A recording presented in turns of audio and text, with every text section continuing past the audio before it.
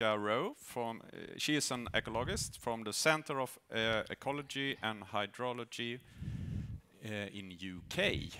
So most welcome to Göteborg and Sweden. And the title of your talk is The Impact of Bioenergy System on Soil Carbon. Yeah, I come from Lancaster in the UK, which is one of the wettest cities, so I'm used to the grey. It's fine. So I'm going to talk about the ins and outs of bioenergy crops and soil carbon. So I originally started as an ecologist, but since 2011, I've been working on soil carbon. So I now pretend to be a soil carbon stock person. But so what I'm looking at is two projects I've been working on. So one was on the impacts of soil carbon stocks of converting so land use change, to the perennial biocrops willow and miscanthus. That's the Elam project, started in 2011 to 2015. Following that, I looked on the Magley project of the impacts of soil carbon stocks of perennial crop removal, so taking it back out again, and that's been 2015, 2018. Both of these are large consortiums. The soil carbon stock assessments that I've been involved in were a small part of them. There's lots of modelling work, lots of economic assessments that other people have been involved in. They're great projects if you want to have a whole range. The Elam project was funded by the Energy Technology Institute.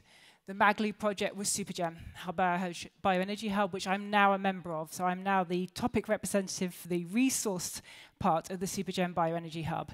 So I can answer questions on that as well. The reason we look at these two crops, so these willow SLC and miscanthus, is in the UK. At the moment, we have around 10,000 hectares of both these crops, but the Committee on Climate Change, which is what Patricia was talking about earlier, have recommended that we increase this, or have predicted that in order to meet our zero carbon targets, we're looking to increase this to something around 0.7 to 1 million hectares by 2030 within the UK. So that's about 7% of agricultural land. That's a massive land use change, and we need to understand the full economic or the full environmental impacts of doing that. I'm going to do the Elam quite quickly. I've published this work, and there's quite a lot of work on the impacts of land use change to these crops. So realistically, so this is what we did. We went out around the country. We sampled 20 miscanthus sites and 21 SLC willow sites. These are commercial scale fields. We sampled the field along with an additional field next door that was the original land use, so either an arable field or a grassland field, and we basically worked out the soil carbon stock change by taking one off the other. And that's what I got along here. So this is a percentage change in soil carbon stock, and this is against the reference soil carbon stock, so that original green for grassland, red for arable. And what we found is in the surface soil, so that's in the 0 to 30 centimetre, based on the current soil mass, was negatively correlated with that reference soil carbon stock. That basically means if you plant your bioenergy crop, your willow, on a low carbon soil, so in this case below 60 tonnes per hectare, you're going to get an increase in soil carbon stock. You're most likely to. If you plant it on a high soil carbon stock, you're more likely to have a small loss. The miscanthus line is under. That's because most of our miscanthus sites were quite young. The length of time you put a crop in the ground for, soil carbon stocks take a long time to change. It's likely that our work and the modelling work that goes along with this suggests that that would probably be a very similar response to the willow at a longer time. The willow sites were just older, they're in the ground longer. We find no impact over the deeper 1 metre. That's because soil carbon stocks everyone to be very large, so you're getting quite a small stock change in the total, so it's quite hard to pick up. We take less calls at a metre in this project. So that's really a summary. Basically, plant on low carbon soil, you're likely to find an increase. Overall, if you're doing a full life cycle assessment of these crops, generally you're okay with your offsetting in terms of your total impact on your emissions, but that's somebody else's work, so I'll let you read their paper. So the other stuff I've been doing is the other side. So this is more my recent work. So this is the impact of taking the crop out of the ground. All of these crops, so willow, miscanthus has a lifespan of around 15 years, willow 20, 25 years, when you're constantly harvesting, leaving the crop in the ground. At some point, they have to come out or they have to get replanted. We want to know what the impact of doing that was on the soil carbon stock, hence the Magley project. Slightly different. Reversion is very unusual in the UK because we haven't had the crops very long. Very few of them being reverted. So I went and tried to find every farmer I could who'd taken a crop out of the ground. I've only got miscanthus, I've got 2 sites that met my criteria. SLC willow, another 2 sites. I've also got a tillage site, which I'll explain at the end. Again, commercial field sites, paired approach, so sample the willow or the miscanthus, sample an additional site that's exactly the same soil type, as close as possible to a match, take one off the other. We took more meter cores. We went down to a meter. This is our meter soil sampling kit. It's great. You get to hammer stuff into the ground. And we also take a whole load of surface soil stocks because that's easier to do. We do this on equivalent soil mass. Don't need to worry about it unless you're a soil scientist. Basically accounts for difference in bulk density. If you're an LCA person though and you're using soil carbon stock data, this is now the standard. So if you're looking at papers and they're not using equivalent soil mass, you need to think about what that might mean for your numbers. So ideally, when I say I'd have a paired site, I would have a bioenergy crop over here, my miscanthus. I would have an arable control and my removed site. Unfortunately, I couldn't find all of those. What I have got is the SLC sites, that's the willow. All of the bioenergy crop generally are being removed. It all got old. The farmer had taken the whole lot out. So I was only left with arable controls. I've got one miscanthus site that's got an arable. This is the site with all three. The other miscanthus site I had, he'd planted all of his land with miscanthus. He'd taken some of it out. He'd left some of it in, but he didn't have any arable fields on the same soil type that I can compare to. So I've only got a miscanthus control. So going to the results of this. So we're going to go through these in summary. So basically, this is our arable controls, and these are our bioenergy controls, so comparing to miscanthus in this case. So in case of these, what we generally find is quite a mixed result. Now I've got a few sites, so soil carbon stocks are notoriously variable. So I'm not surprised that I've got very mixed results, and we're going to do a lot more research before we can make strong conclusions. What I'm finding there is in one of my sites, my miscanthus, so this had been taken out 3 years previously for me doing the sampling. And here I've got a loss in soil carbon stock compared to my arable. In case of this site, I've actually got an increase, but what's weird is that this is -3 years and this is -6 years. I've got more soil carbon in the site that's been taken out the longest. Speaking to the farmer in detail, he's managing these fields where he's taken out the willow in an attempt to increase his soil carbon stock because he said that's going to be a good idea for his funding in the future. So he's deliberately, he's using me to check his results. So this suggests that there's actually ways, it's not just about the bioenergy crop, it's how you manage the crop afterwards that's going to be critically important as well. This site had no significant difference. This is the meter data.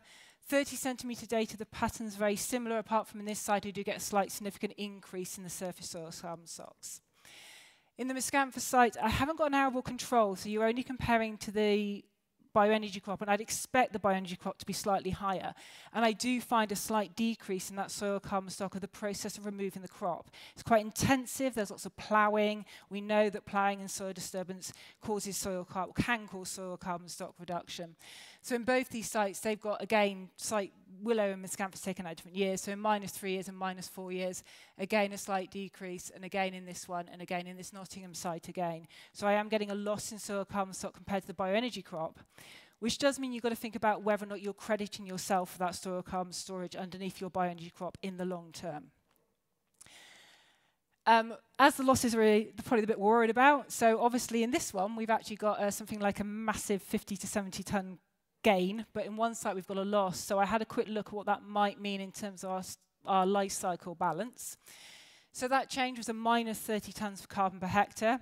I have back calculated some LCA data for energy production. In the UK, we're mainly burning these crops for conversion. So depending on whose LCA you will use, I've used the standard 15-year life cycle and a 11 tonne per hectare yield.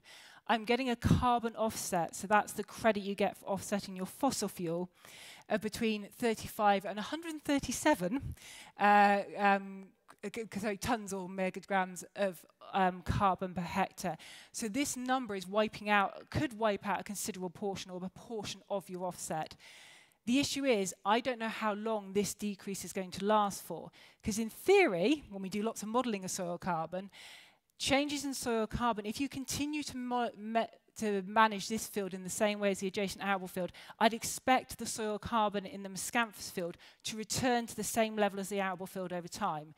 The issue is, it's for a period of time, we're releasing CO2 to the atmosphere, and it's how long we're going to then take to get that back out again. So it's a temporal release. I'm not suggesting this loss is going to be permanent, because soil carbon stocks are wholly dependent on your long-term management. There is another option, though, to removing miscanthus, which is where we come to the tillage. So in this case, or disking, so farmers in the UK who had their miscanthus planted very early on when we adopted it have got very clumpy sites, and because of this they're getting reductions in yield in very patchy sites, which also happens when the crop gets older. The rhizome, they're like a potato, gets very clumped together, and it means it reduces the yield. So what they're looking at doing is disking. So these are just metal discs they pull behind the tractor, run through the crop to chop up the rhizome, and then they roll it back in again. If any of you garden, it's the same as digging up a plant and dividing it to make it grow better.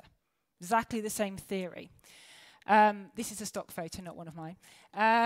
So we had this done. Now, unfortunately for some of my colleagues, we have a long-term monitoring site in a commercial bioenergy crop in Lincolnshire in the UK. This farmer planted 2 fields in 2006, one miscanthus here and one here. This one at the top is the one we've had a long-term monitoring site. We had lots of lovely experiments in it, including an Eddie Turk's flower tower since it's been in. And in 2013, he disked it. So he went through all of our samples. So there would be small errors. So a lot of my colleagues and my friends in my office lost their experiments, but I saw a huge gain. So in 2016, I sampled this site as part of the Elam project to look at what the impact would be of the tillage. So I've compared this disked field to this non-disked field adjacent. Planted at the same time, same tour type. Perfect experiment for me. And what we did is we then, luckily as well, I also sampled his site as part of the Elam project in 2011. So I also had archived soil samples from this field and this adjacent arable field. And when I resampled this field, I used the same sampling locations. So I've got a direct comparison from the earlier sampling, which is very good for me. Not so good for my colleagues. So what we found, so this is a depth profile, so I thought I'd put one in as a soil scientist because we like these. So this is our soil mass going down this side, so basically the more mass you get, the deeper I'm going down in the sampling. I sample every 10 centimetres and that dividing the core up. Across the bottom is my tons of carbon per hectare, so it's cumulative. So as you go down, you're getting an increase in the soil carbon stock. The tilled site, or the disc site, is in green, and the post-tilled one is in red, and I find absolutely no difference in the soil carbon stock between either of those all the way down the depth profile. This is the kind of graph that as soil scientists we dream of, because normally our sites are very variable. So I get really good overlap. So I'm quite convinced in this case, in this field, the disking had no effect on the overall soil carbon stock. So compared to removal, where I am potentially going to risk a loss, in this case I'm having none of that. I can also compare the surface soil data. We took more metre deep sampling in this year than we did in the Elam project, so I can only compare the 15 centimetre data, sorry, the 30 centimetre data. Ooh. So in this case, what I find is, so these are my disked and non-disked field, where I have no difference in my soil carbon stock. But if we look back, so I actually then now have a similar carbon stock to my 2000 arable field. But what's also more interesting is actually compared to my 2011 miscanthus sampling, I'm getting an increase in soil carbon stock in both of the fields. And that just reaffirms what I was saying about it takes time for soil carbon stocks to increase. So in the Elam project, this site is one of those sites that's below the line. If I was to re-put this data in, it would then be above the line in terms of a change in carbon over time. So the longer the crops are in the ground, the more likely you are to have a beneficial effect on your soil carbon stock. And that comes from my summary nicely. So in terms of this ins and outs, so the in bit, so planting bioenergy crops on a low carbon soil maximizes maximizing the lifespan of the crop are the two things that are most likely to get you increase in carbon storage. I use storage, not sequestration, carefully. And that's not guaranteed, but that's your best chance. In terms of the outs, so soil carbon stocks can be impacted by crop removal, but the overall balance will depend on the life cycle of the crop, and that's the whole life cycle. That's not just your offsetting, that's how you manage the crop after you've removed it and how you're going to manage your soil carbon stock thing. In regards to soil carbon conservation, the option of disking or tillage, or regenerative tillage is what the company like to call it, this may offer a better option than removing and replanting. And that regenerative tillage is being used a little bit more in the UK more recently. What I need to do next, or what I need some help doing next, is to really look at the scenario. I need some scenario-based temporal landscape scale modelling to predict the long-term impacts of this in and out carbon changes in regional soil carbon stock storage of bioenergy crop rotation. So yes, crops are going to be coming in and out on a field-by-field basis, and maybe it'll be negative for that field, but at the same time, it's likely to be planted somewhere else. And if we're increasing the total stock in the UK, we need to understand how that whole dynamic plays out, rather than doing a by-field assessment. So I might lose soil carbon stock in field A, but am I gaining enough in field B to offset it? We've got to stop doing this. This field did this, and that field did that. I think we need this more scenario modelling. And I'm open for any questions. Okay. Thank you so much, Rebecca. Very interesting. Were you surprised of the results?